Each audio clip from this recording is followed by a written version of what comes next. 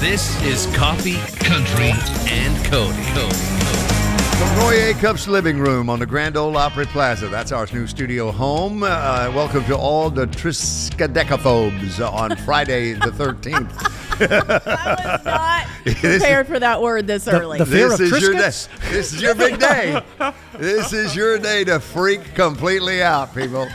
Your fear of Friday the 13th or the number 13 or all things 13, I guess. That's Kelly Sutton. That's Charlie Mattos. Annie and I just off camera over there with Tigger watching her from the top of her computer. She's got a little Tigger animal that Daddy Frank in Arkansas, who's got a birthday on this Friday the 13th. He is 81 in Greenwood, Arkansas. And then Rock Solid Roberts is upstairs in master control this morning. We all got the dress in black memo, apparently. Yeah, Totally well, by it's accident, Friday the 13th. Well, okay. Yeah, it was an omen. You didn't even know. Yeah, you know what? I had a friend that honestly, for like 3 years in a row, she had a car accident and then something else happened, and she finally got to where Friday the 13th, if there was one, she would just stay home. Honestly. Well, I'm working the opera tonight, so thanks for putting that on my head. It's going to be fine. What could go wrong? Well, you might want to tune in tonight. That's all I'm saying. It's going to be great. Tune in at 7. We'll be on the air at 7:13. That's right. That's it. Yeah. I Well, was just when we said omen, possible, Bill. the word omen came up. I remember Dick Gilbert, an award-winning traffic reporter at WHAS in Louisville. We were on the air together, post-Derby traffic. Okay. I was in the studio running the Derby broadcast from Churchill Downs, and Dick was doing traffic. And first report, he mentioned there was an automobile accident at like one of the major exits of Churchill Downs, right? And I said, well, boy, that's an omen. And he goes, no, it's a Buick. That's pretty good.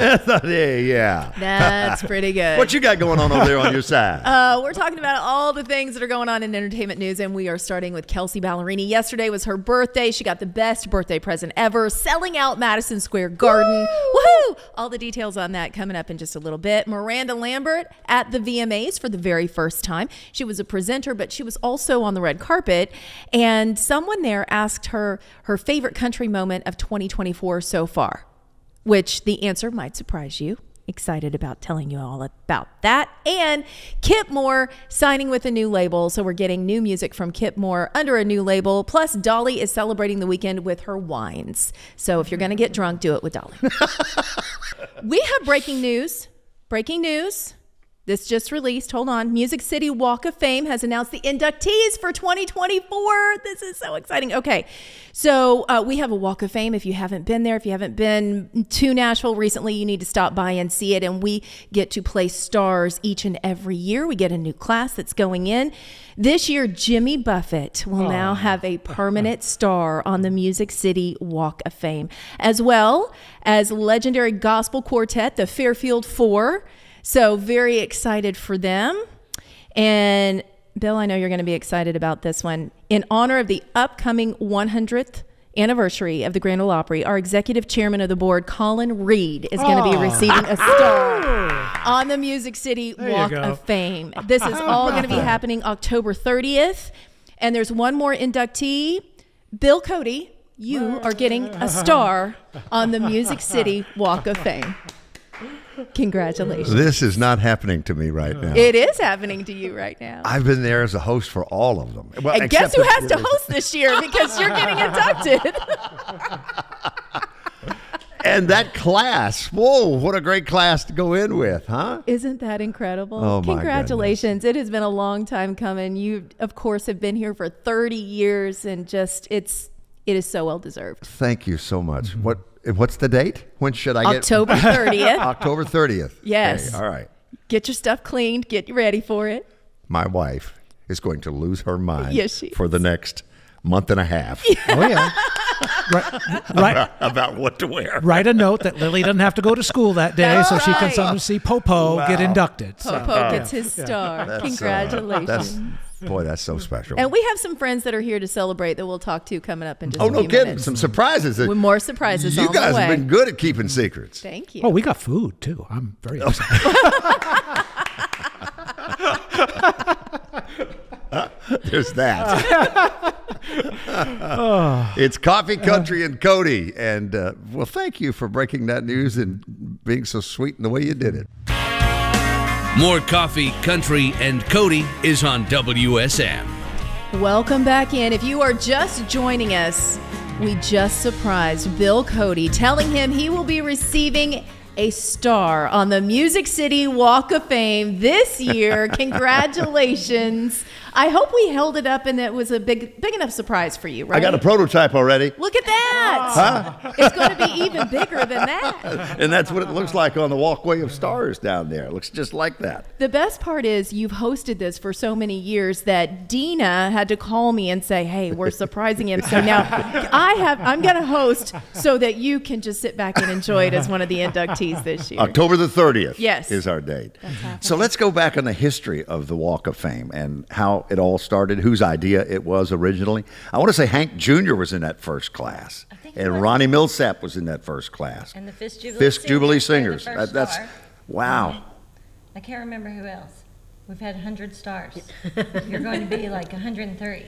Oh, is that what my number is? We started in 2006, and we've had amazing ceremonies. Yeah. You think about all the special ones, but we started really with trying to really honor the people that have, made such a difference in Music City. And what's the role of the NCVC day to day in our community? Because it's so impactful. And your predecessor, Butch Spiriton, who also has a star in the Music City Walk of Fame. He does. He wouldn't take it until he retired, though. He Right, said, right. It's like the fix is on. Otherwise. He's down there shining it now, though. That's the Butch I know. He loves it. So our job really is to market and sell the city. So to bring in visitors, to bring in conventions, to really, brand the city and promote it and make sure that people love it and come here and enjoy it. And Andrea Arnold, they are doing that in record numbers. Absolutely, they keep coming. And the great part about the Walk of Fame and what makes it so special, it truly is an attraction for all of those people who come here and really want to know the story of how we became Music City. And it's the performers, it's the producers, it's people like you who help give us the fabric of that creative community. So you are so well deserved to be in here. A long time coming, and glad we could do it on your special anniversary. And you're smooth, girl, because by now she would have reached out to me. She would have. And I didn't really give it a second thought until just this morning when things started coming together. You're like, why is Kelly announcing it? And I'm like, yeah. This is my Andrea thing. usually reaches out to me with the list, and I feel special because I know a secret That's for a right. little while That's until right. a press release comes out, and I hadn't heard from you, but now I have. That's right. That's right. You were the secret. We were so excited. Yeah, and what you described about the city and all those different facets of it is with the inductees, the 100 and how many now will it be? 103. Well, 103. I think the full class will be 107. 108. Yeah, 108. And it really is spelled out if you look at those individuals and what they did to get there. I mean, it really does cover a lot of different territory, doesn't it? Musical interests and Absolutely. And so diverse, really. I mean, it's country music, a lot of country music artists in here, but it's everyone from Jack White to Keb Mo to Little Richard. I mean, just really diverse. I still see and hear Little Richard. You remember Martina McBride went in that year. And it was cold. It was a fall event. Freezing. And she was wearing this little black dress, thin dress, and was so stoic and just sat there. And Little Richard was wearing this gold lame suit, if you And a recall. blanket. And he was bundled up in blankets, and his handlers were taking care of his every need. And as I was introducing his segment, he goes, "Shut up, Bill, I'm freezing." That's one of my highlight moments. And Trace Adkins saying, "I can't believe Little Richard knows who I am." I remember that. As I look over your shoulder here in our studio, in the Acuff House studio, which, how do you like the new place looking it's out here at the entrance to the beautiful. Grand Ole It's Opry House? gorgeous. I see Laura Hollingsworth Laura's, with Ryman Hospitality Marketing, who's on the board. she's on the board, and she's one of the reasons that you are going into the Walk of Fame. So, It's so special. Kelly, you got anything to add? Well, I think we just toast at this point. Oh, We have champagne. you kind of spoke this into existence with Dolly's new wine line, right? I did. We popped the top. Cheers to you. Cheers to 30 years. Thank you for everything that you do, not only for us as a brand, but for what you do for country music. We love you. I love you back. That's right. And if people are interested, as people watch this morning, and they have an artist or a person or an entity that they think is worthy of a star in the Walk of Fame, how do they go about that? They can nominate. Go to our website, visit musiccity.com, look for Music City Walk of Fame.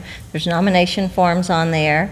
Send that in, and then it goes to our Music City Inc. Foundation Board of Directors, and they vote. You got anything you want to tease ahead to? Well, I think that's the biggest surprise that we just announced. That was the one that we've been keeping all morning long. If you're just joining us, Bill Cody going into the Music City Walk of Fame this year, along with Jimmy Buffett, the Fairfield Four, and our executive chairman of the board, Colin Reed. So it's going to happen on October the 30th. To quote Come Monday from Jimmy Buffett, come October 30th, it'll be all right. There it is. Look at that. Look at that star. That is going into permanent cement downtown. Can I quote you? Yes. Quoting Florida Georgia Line? Yes. Feel good, don't it, baby? Or Garth, Giddy got dog, why y'all? That's it. That is it. If you are just joining us, we made the announcement that the Music City Walk of Fame inductees have been announced for 2024, and included in that class is our colleague, our friend, Bill Cody. He is going to have a star on the Music City Walk of Fame, so we can go down and have a picnic around it. We could put candles. We could decorate it for Halloween, and then for Christmas, we can put little Christmas trees all around it. And we'll do a seance for Halloween. Oh, I like that. It's going to be the Call nicest back the star. country music greats. We tease all the time that we know some people that are down there like spit shining theirs to make sure it looks really good. Because, you know, the birds fly over. Yeah. You got to make sure that it's clean. But yeah, Kind of like the plaques in the Country Music Hall of Fame rotunda. Yeah, make sure they look good. Different artists will say, "Hey, next time you're down there, polish my plaque. Make Just sure make I'm sure. looking the part." You know? Still looks nice. Yeah, we just announced it is happening on October 30th this year, included with Bill going into the Music City Walk of Fame. We have legendary Jimmy Buffett. He will be there posthumously getting his star on the Music City Walk of Fame, as well as the Fairfield Four, legendary gospel quartet. And then our chairman of the board, former CEO Colin Reed, will also have a star. Do you have a preference if your star is above Colin's or below Colin's? Are we going to have that? I want mine on top of his. I said we got to figure out. Are you going in first? I mean, you probably should let him go first. But congratulations again. It's happening October 30th. It's at 1 p.m. So if you're going to be in town, you can come downtown and watch it all happen. It's always fun. It's a beautiful ceremony. You've hosted all of them. Yeah, since the very first one, there was a member of 2006? the Convention and Visitors Bureau. Okay. That hosted, and then, but I covered it for GAC. Yeah. We did a television special Yep. around that class, and then subsequent to that, I started doing it in the second year, and the only one I missed, doggone it all, was Loretta, because she had a one-off. That's right. And I was hospitalized. I had an emergency procedure, gallbladder issue, and it took me out, and Butch Spiriton filled in. I was there for that. And Jack White inducted Loretta for her And he star. went in that day as well. Jack did too. I think they were both at the same time. But it is just an incredible ceremony. And since you are going to sit back and relax and be inducted, then I have to fill your shoes. So now you got to help me with that. You got the best seat in the house. I do. Yeah. I'm so excited about all of it. Again, October the 30th.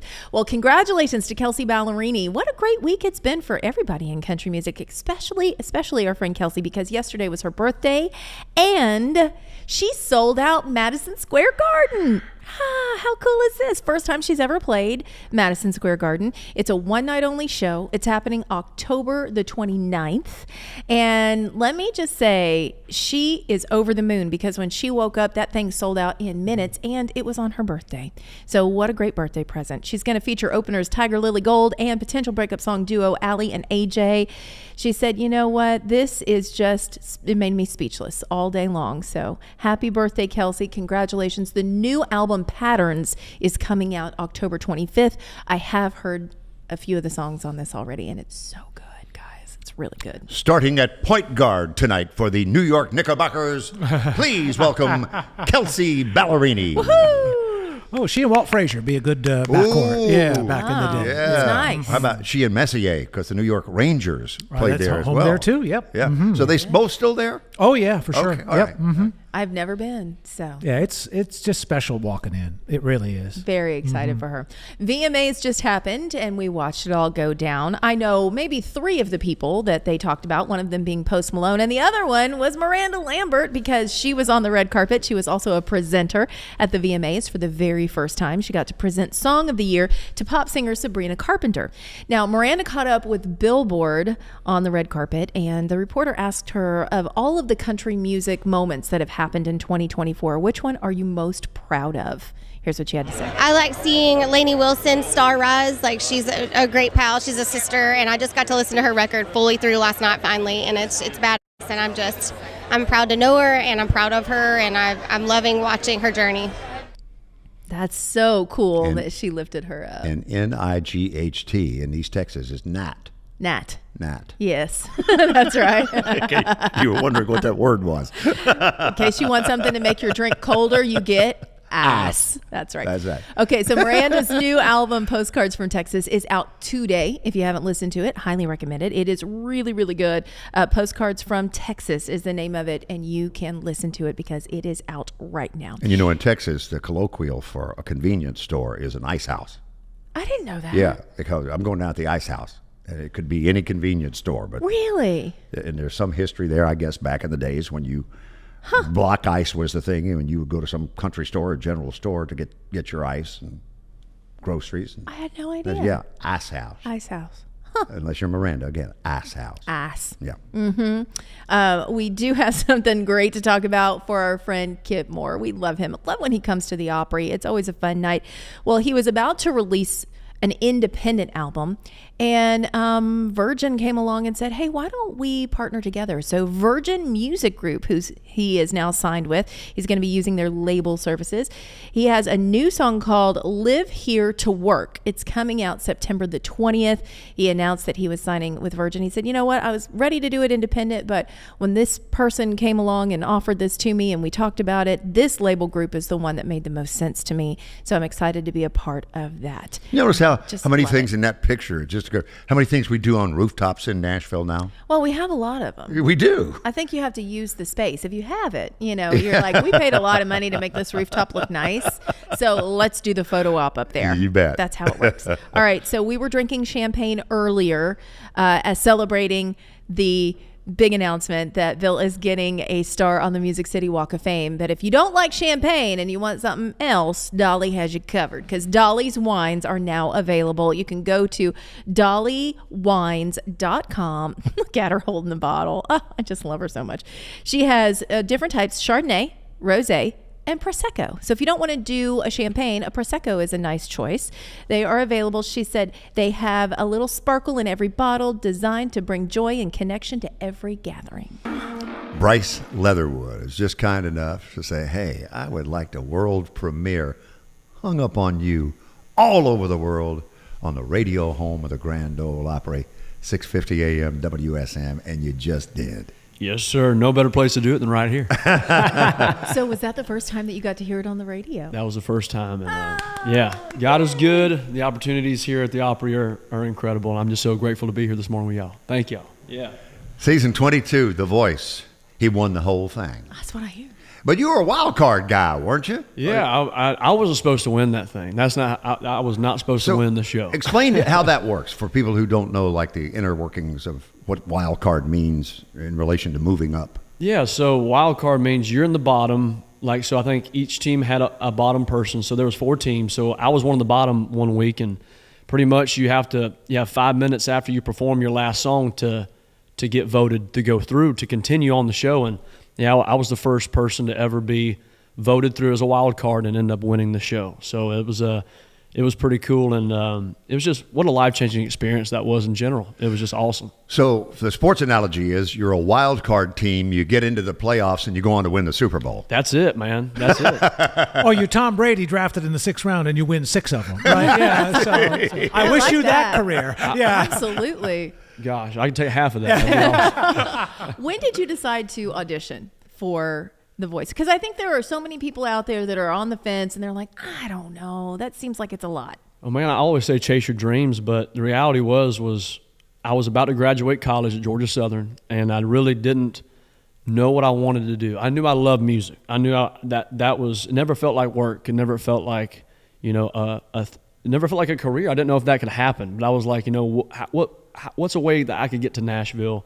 What's a way I could get to this town and have a base? And I just kind of saw it as like a PR stunt for me to get here earlier and like say, hey, look at me. Here's a video of me with a couple thousand likes, and it turned into a whole giant monster that I had no idea it would ever turn into. So it's just it changed my life. So here I am. Did you consider Idol or any of the other reality competitions? Yeah, you know, I did Idol back in like 2019, and I was so green. I didn't know what I was doing, and I made it pretty far to where you get to go in front of the judges, but they said, you know, you need more time, and I was like, you're right, I did. I wasn't even playing shows at that point, and then spent the next 2 years playing shows consistently and regularly, 3 times a week, 4 hours a night. So earning my stripes, as they say, and that got me to be prepared to do something like The Voice. What was the best piece of advice you got from being on that show? Really was, I found myself on that show. I found my sound. I found who I was. And I mean, Blake Shelton told me, he said, man, just be yourself. Don't be nobody else. Nobody's like you. So don't try to be like nobody else but yourself. Well, the cool part is you've gotten truly both experiences, because you've gotten millions of people watching and paying attention on TV. And this is going to sound like a joke, but I don't mean it as so. But you've also gotten the 4 hours in a bar where hardly anybody, I mean, you're playing over people talking and dancing, and they're making drinks and people are yelling. And, right. And if you don't experience both of those, they're both valuable parts of an education, I think. You know? 100%. Yeah. I think, you know, you got to earn your stripes. And, you know, The Voice was that to the max, I feel like, because when the cameras say go, you got to go. So it was a very, very unique experience that you can't ever replicate. It's like grabbing a bolt of lightning. It's just that adrenaline is insane. But I'm about to experience that tomorrow night. Yes, you are. Big time. I get that right back. So how did the invite come down? Was it a surprise? Did they set you up? It was a total. Kind of like Kelly Sutton did me earlier when I was told I was getting a star in the Music City Walk of Fame. Yeah, and congratulations, man. That's huge. That's such an honor. But I was at breakfast at a routine meeting we had at a restaurant here in Nashville, and I saw my manager's phone camera pop up, and I'm like, what's going on? They're like, are you available September 14th? And I said, what? He says, would you like to make your Grand Ole Opry debut? And I lost it. I cried for 20 minutes in a restaurant at 7 o'clock in the morning. So thank you to him for that, but it was a very special moment, and that's I've been having dreams about it since. That's been 5 months ago now. That since I found out, it's just been it's been incredible. You know, the Opry means so much to me. I hope y'all understand that. It's going to be the best day of my life tomorrow night. So thank y'all. What restaurant were you in? First Watch. Oh, I love First Watch. Is that your breakfast hang? A Chiquichanga, man. You ever had one of them things? They're so good. Oh my goodness. Oh my goodness. So good. It tasted even better that morning. I bet. Yeah. Well, here's the beautiful part of the Grand Ole Opry. You'll be playing for the very first time, and also on that show is one of the great legends, Connie Smith, who's been a member for 58 years. So it's the great spectrum of country music right there. It is. You know? When I saw Connie was added to the list this past week, I was like, wow. This is going to be so special, and she's incredible and a hero of mine. So it's incredible to see generations after generations, and me being the fresh new crop. You got the full lineup, Charlie, for Saturday night? I do. Mandy Barnett, who's played it over 500 times. She's an Opry star. Daly and Vincent will be there. Eric Pasley, one of our favorite singer-songwriters. We mentioned Connie Smith. Deacon Claiborne, a.k.a. Charles Eston, will be there as well. And you're not the only debut, because Compton and Newberry are going to debut tomorrow night as well. And, of course, it's a Saturday, which means the Square Dancers. So a lot of fun. The Cherry River Line just played all over the world on WSM Radio from Compton and Newberry's Home in My Heart as they make their way. Another Grand Ole Opry debut guest, Kelly Sutton. Oh, that is so exciting. I can't believe y'all, have you played it separately, or is this the debut? You've played it separately, yes, ma'am. Individually, but debut together. Yes, ma'am. Okay. And this is my full debut. The full debut. I've been there, and you've heard me on WSM applauding the loudest. But other than that, I've never stepped on the stage, and I cannot wait to get on that stage with Mr. Compton. And Joe, you were a frequent visitor through the years to Prairie Home Companion. Yes, sir. With Garrison Keillor, right? I played and sang a lot on Prairie Home, and Mike and I did that show as well. And then Mike with the Nashville Bluegrass Band, I think, did that show as well. Didn't you, Mike? Yeah, and Hartford. But if you'd played Prairie Home any more than that, they'd have had to hire you full time. You know, I tried. I tried. Well, give us a little history lesson, bio, if you will, for people who are hearing you, meeting you for the first time, or obviously for the folks who do know you, they don't need that, but there may be folks who do. Oh, goodness. You mentioned John Hartford. You were with John. I was in John's band for about 5 or 6 years, just being Hartford's string band and playing old-timey tunes and some of John's hits. And gosh, did that. Worked some of the Down from the Mountain, all of that old brother stuff. Goodness, Nashville Bluegrass Band for years and years. And some with David Greer. What else? And then Joe Newberry. Well, you toured with Elvis Costello. Elvis Costello. And you toured with Elton John and Leon Russell, didn't you? That's not country, is it? Leon's pretty adjacent. Country. It's adjacent. Yeah. Well, Elton's from a different country, but Oh, still. yeah. Sure. Oh, yeah. Well, were you with John Jorgensen in that band as well? Because John toured with Elton for quite a while, too. Yeah, he was around some. Yeah. Where are you from, Mike, originally? Meridian, Mississippi. Jimmy Rogers' hometown. Oh, yeah. But I don't know how to yodel. You don't want to hear me do that. And how about you, Joe? Where's home? I live in Raleigh, North Carolina, but I grew up in southern Missouri. I'm from the Ozarks and then down into the swamps down in the boot heel of Missouri. But I went to visit a friend of mine in 1982 in North Carolina, and my car broke down, and I stayed. I wish I had a more inspiring tale of being living my future, but that was it. It was just a mistake, but it worked out all right. If you're going to break down somewhere, that's a good place to break down. Yeah, A lot of good sure music. And Mike, where do you live now? I live in Johnson City, Tennessee. Oh, yeah. Storyteller capital of the world over there. Oh, there. I've never actually seen them do that thing. I saw the sign. I see the sign every time. Jonesboro, of course, is just outside yeah. Johnson City. That's the reference I'm You got to making. be nice when you go over there. Well, how did y'all get together? Joe heard me. I used to run Old Time Week at the Augusta Heritage Center in Elkins, West Virginia, and we had a mutual friend who was actually taking mandolin lessons from Mike. And I was looking around to hire a mandolin instructor for the July 2009 version of the camp. And so we did that, and I knew he was going to come visit and play with us. But then I was doing a show in Charlotte, North Carolina, and my friend who was doing the show with me had to cancel, got called out of the country to work. And I called Mike up and I said, you wouldn't want to come do a little show in Charlotte, would you? And he said, yes, sir.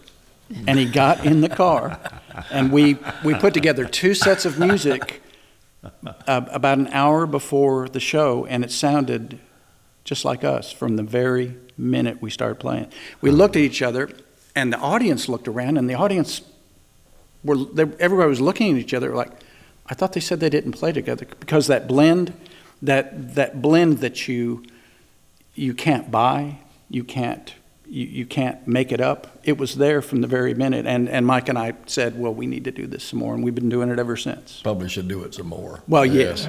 Yeah. What's the old thing that you say? I don't know. We've been playing long enough. We should be better. Who was it finished one day and said, I can play better than that, but I never have. I never have. Well, you're sitting there with that mandolin, and before we went live, you said, well, that's a sound you don't hear much anymore. And I was thinking that Bill Monroe would have been 113 years old today. Oh, man. Yeah. Man, I miss him. How well did you know him? As cantankerous as he could be. I know his music a lot better than I got to know him. Following his music has changed the whole course of the way I've lived my life up until this point. I think that comment, and I got this comment that Joe just made about shouldn't we be better? I heard a story about him going up to Bean Blossom, and they had a bunch of long-haired people, as a friend of mine in Mississippi calls them, had a bonfire going down there, and they wanted Bill to come jam with them. And they finally talked him into it, and when he got down there, he said there was a banjo player that kept getting right up in front of him, and every which way Bill would turn, he couldn't get away from him. And the guy just playing right up his face, and he said, "I've been playing for 13 years." And that's what Bill said. Well, shouldn't you be better? That's why that's in my head. Did you know him at all, Joe? You know, I met him a couple of times. I never played with him. The last time I saw him, he was doing a show in Raleigh, North Carolina, and he stayed on the bus until it was time to come do the show.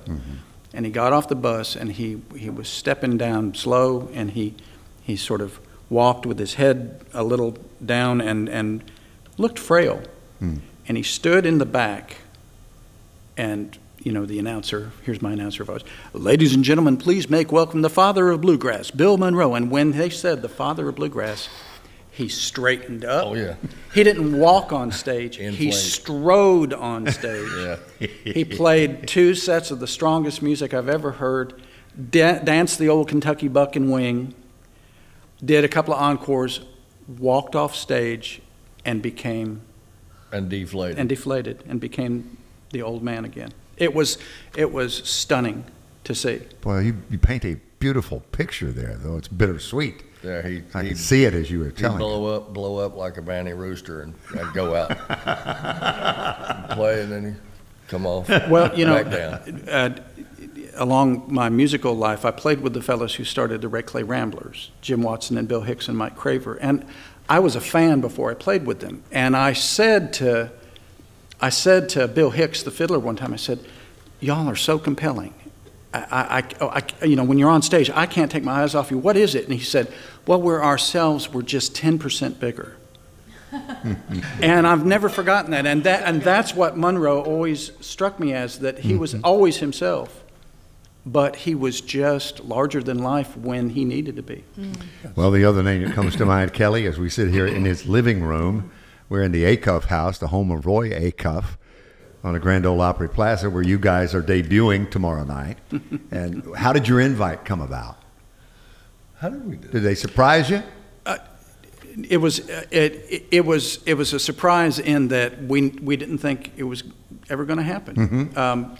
We got our agent. We started working with a new agent, Katie Kirchner, and last year when we started working with her, she said, "Well, let's talk 1-year plan, 3-year plan, and 5-year plan." And I piped right up and said, "I want our 1-year plan, in our 1-year plan, to play the Opry." And we had that conversation 50 weeks ago. So we came in under the wire, and so we got an inkling back in March, but then a couple of weeks ago, she sent a text and said, basically, "What are you doing on September 14th?" Well, now we know. Debuting at the Grand Ole Opry. And we'll consider this sound check from the Acuff living room. It's a good way to do it. If you told me that was a public domain piece that you found someplace, I would have believed it. But it's an original song from the two of you. That is. And high praise. Thank you very much. Yeah, I mean that. We appreciate that a lot. Yeah, we were riding around the wilds of Montana, and we had been trying to write this song, and we were getting in the song's way, and we finally figured it out that it could be simple, and when things become simple, as Dirk Powell's grandfather used to say, "I remember when simple things were beautiful," and that's what we were aiming for. Yeah, the point of it was to make it sound old. We were trying too hard. Well, Montana once had a travel slogan that said, "The last best place." Oh, that's so the Big Sky will do things like that. It'll inspire Big you. Sky to Country, write. that's right. Yeah. Home in My Heart. That's Compton and Newberry on their way to the Grand Ole Opry. It's their debut, making history, tomorrow night all over the world on WSM Radio, as you watch this morning at Circle Country Television. lonesome down here on the Cherry River line.